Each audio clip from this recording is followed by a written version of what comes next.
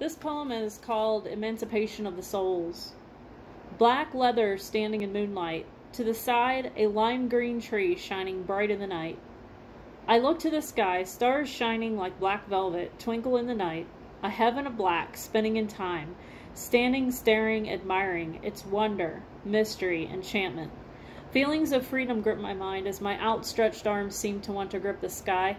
Could it be that the soul inside of this mirror shell wants out? All I know is that when I stare into that starry sky, my soul seems as if it wants to leap out of me and soar up into that blackness. I feel carefree, loose, staring into that black velvet realm.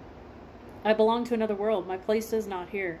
I am the daughter of the king of the night sky. My soul wants to explore that vast sea of darkness, then into the light, into eternity. We are but souls living inside shells here on this round planet. We are like immature starlings in our earthly shell, and when it is time, we're going to hatch out into eternity.